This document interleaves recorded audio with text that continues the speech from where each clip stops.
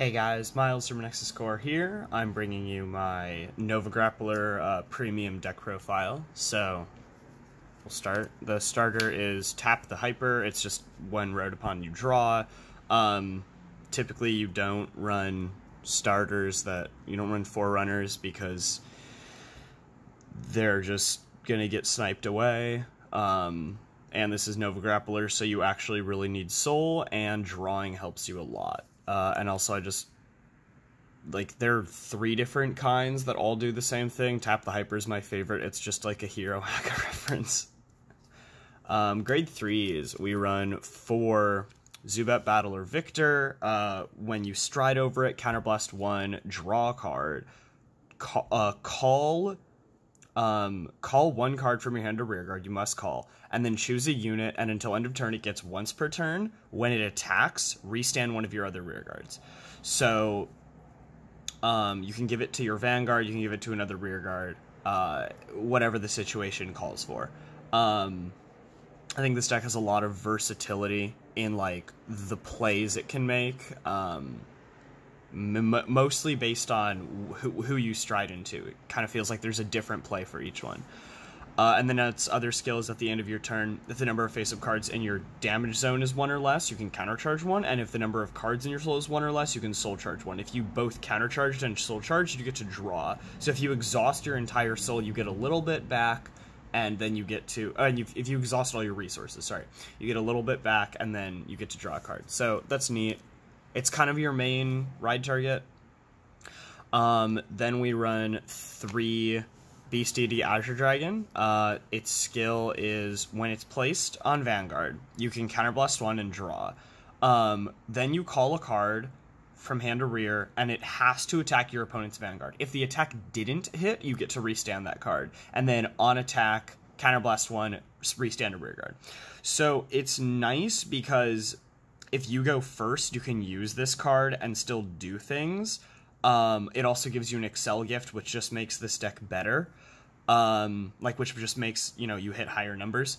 So that's nice. But if you don't see it, it's not a big deal. You mainly want to see Victor. And then I run 2 Ultra Bustered Illuminal Dragon. I only keep it at 2 because it's actually more of a rearguard card in this case. Its skill is once per turn on Vanguard. At the end of the battle that your rearguard's attack didn't hit, you counterblast 1 and stand that unit. It gets 10k, and then it must attack your opponent's Vanguard. That's okay. I just like to have more control over the situation. I feel like Azure Dragon can do that. Every stride in the deck can do that. Victor's stride skill can give me that. So I'm not a fan of just forcing it immediately to attack the Vanguard. You can't even boost. So, and then its other skill just warrants it being a rearguard more. When your other, on Vanguard or rearguard once per turn, when your other unit's attack hits, this unit gains 15k. So it just makes it 27 or 32 if it's on an Excel 2 marker. So when you're restanding it, it just has more power.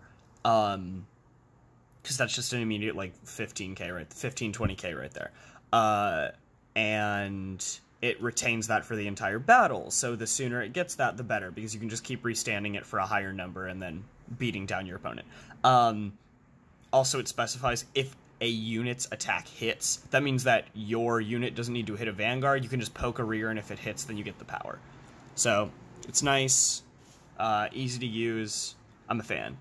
Alright, grade 2s. I run 4 Extreme Battler Ninjad. This is kind of the, I guess, MVP of the deck.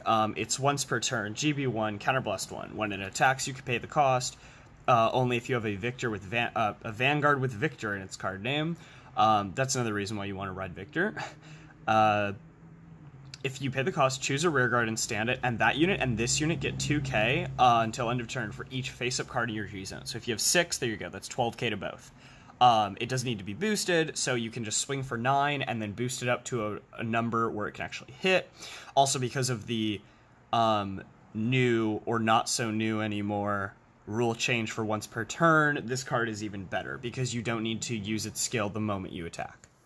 You can play around with it for a bit. Then we run 3 Extreme Battler Gulshachi. If you have a Victor Vanguard, this unit gets continuous and resist. It gets resist, and once per turn, counter +1 when it attacks, you can pick a rearguard and restand it. Then also rush. Once per turn, GB2, when it stands due to the effect, which is rush, it gains 7k.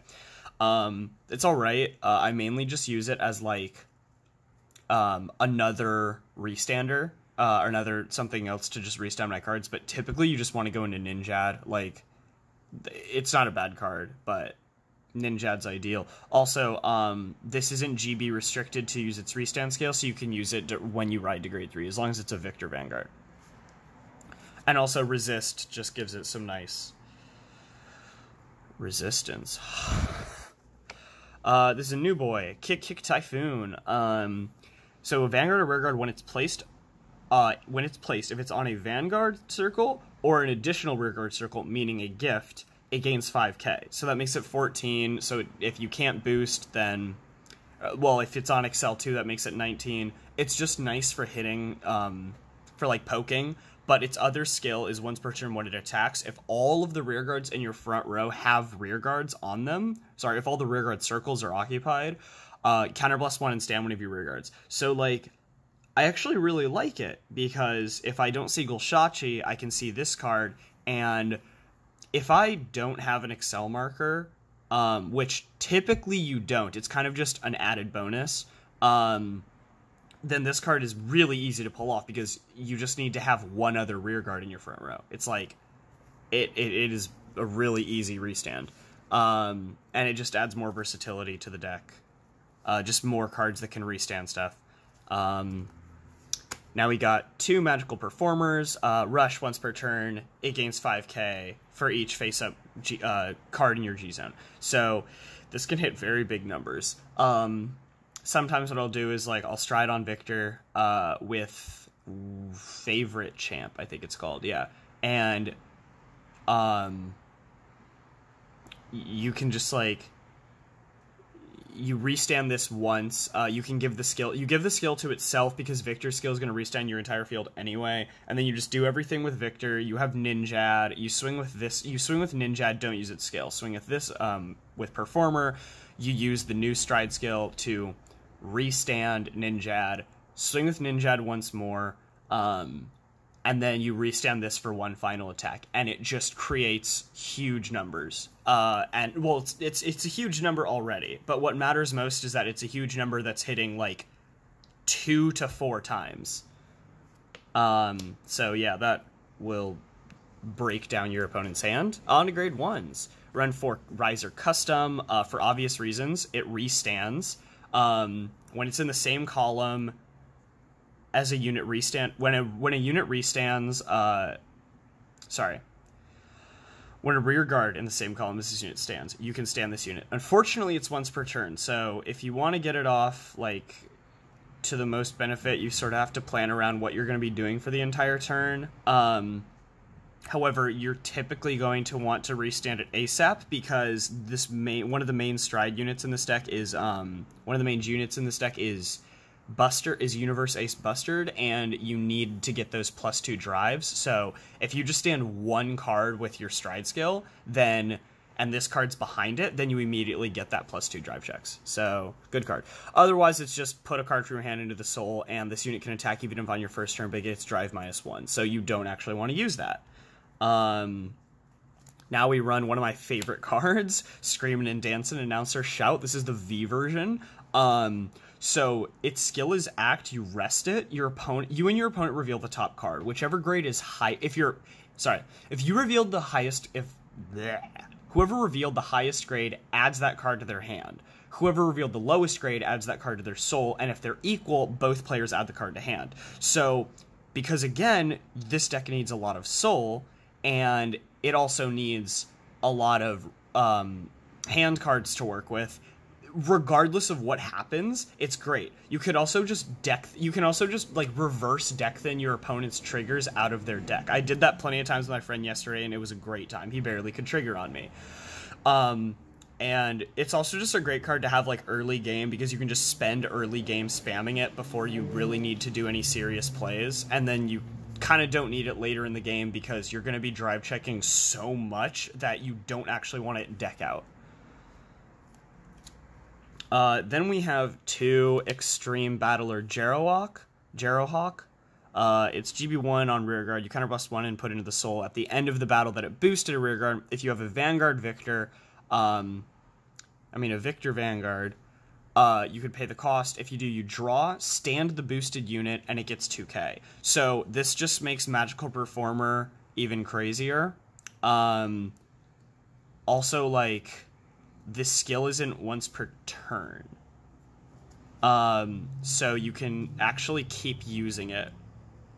I might put it up a 3 of, but I also don't want to drop Shout or Riser Custom to 3. And this card isn't, like, as necessary as the other one, so, if you think I should do it, let me know how it works for you. Then I just run 2 Aura Shade. It's the Stride Fodder, mainly just so I can search out Victor and, like, guarantee that I see it, because, again, Victor's kind of the ideal ride. A lot of skills can't go off if you don't have that Victor heart, so you want to have some search for that. Alright, triggers. We run 4 of the Magnagos 2502. It's the new, like, premium crit, just GB1 when your Vanguard attacks, you add it to Soul, draw, and your Vanguard gains 10k. It adds to Soul, it gives you more draw power, and it makes your Vanguard stronger. Especially if your Vanguard's going to be restanding, you want it to have more power. And then I run 2 Sar Blau Clans. It's Act, you counterblast 1 and add it to the Soul. Pick 2 cards in total from your circle and damage zone and turn them face up. So it's anti-lock and it can countercharge. So it's 6 crit because you just don't need that many and you want to run draws. You run 4 Wall Boy, it's the heal. You run 4 Twin Blader for the PG. And then you run 2 3 minutes because it's 3 minutes and it's also a draw trigger. Alright, G-Zone. And then, obviously, if I haven't made it clear, you only run Excel 2. Excel 1 just isn't needed for this deck. The draw is great. The 5k, is good enough. Like, your cards are going to be restanding for high enough numbers anyway. It's not a big deal. So that. Alright. We run 1 Zeroth Dragon of Destroy Star Stark. It's the ultimate stride. You're hardly going to go into this. I don't see it too. I typically win before I need to go into this. Like, you would mostly win by first or second stride, but regardless, it's a good card. It's on stride, counterblast 2. It loses 2 drive checks, and it doesn't rest when it attacks, and it can make up to 3 attacks. So it's just, 36, 36, 36, and you get to do 1 drive check each. I think it's, like, that's decent. It's pretty good. I mean, if your opponent can guard it, then not much is lost. Well,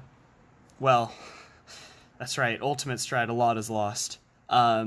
But regardless, like, it's just nice to have. It can be added in without having to make any massive changes to the G-Zone. I run 1 of the GB8, Fang Dragon King Fist Dragger. It's GB8, counterblast 1. When it attacks a Vanguard, you can pay the cost. If you do, you stand all of your rear guards, and until end of turn, they get, when this unit rests, stand this unit once per turn. And this unit gets 5k until the end of that battle for each of your rear guards. So if you have 5 rear guards, that's plus 25k. And basically what it means is that when one of your rear guards is rested, once per turn, you restand it. So basically it just allows everything to attack and be boosted again. It just kind of, like, it's a good finisher if you actually see it, if you need to go into it. But here's your real game ender, favorite champ Victor. Its skill is GB2, you counterblast 2, and pick a card from one card from your hand and discard. I can't stress enough, it's so good.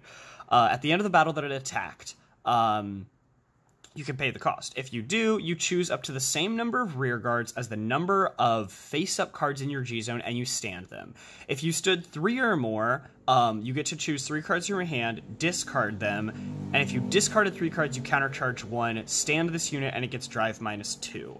So, if you have 5 units in your G-Zone, you can just restand your entire field and attack with it again. That's what I was talking about earlier with the Magical Performer play. You could just keep hammering, because at that moment Magical Performer triggers, you get like probably 20-25k on it, so that's like a 29 to 34 plus whatever triggers you see, and then the boost, and you can just restand it like 2 or 3 more times, or no, sorry, you restand a total of like 3 or 4. So yeah, good card, solid finisher. It's what you want to go into when you have the field for it and you want to push for game. Here's your first stride, and also your potential finisher. Universe Ace Bustered. This is the new one from Premium. So when your rearguard attacks, you Soul Blast 1 and flip a card in your G-Zone face up. This unit gains 1 drive check until end of turn.